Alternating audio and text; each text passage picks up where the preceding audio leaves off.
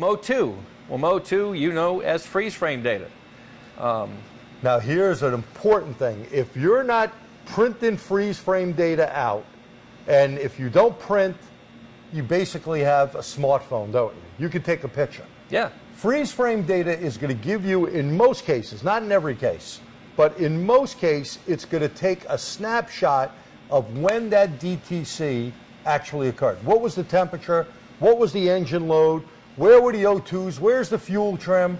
Important information that you could use to basically diagnose that trouble code in Mode 3. Mode 10 was a way to go after the guys who were trying to fudge on those emissions inspections.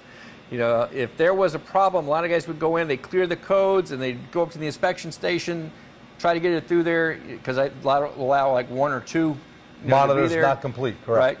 Right, so they'll pass. And what this does is make sure that if there was code set, the only person going to turn that off or get rid of that code is the computer itself. Okay, here we go. Yep. Now look what happened to the top immediately. Look what happened to those scales. Cylinder 1 is the back front spark plug. We now need to take that spark plug out to do our testing.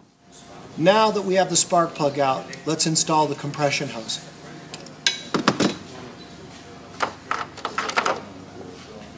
We're going to install the compression hose in this back cylinder, cylinder 1.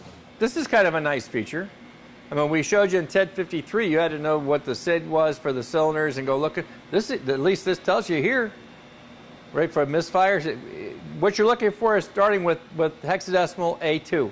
That's number 1. And then A3, number 2. A4, number 3. You may not have it that nice on your scan tool, right? But just look for that if it's a canned car, that hexadecimal A2, that's misfire for cylinder number 1, and however many cylinders it has, all the way up to 10. Now, this one here, we're going to show you something. We have 132 counts that we tested before.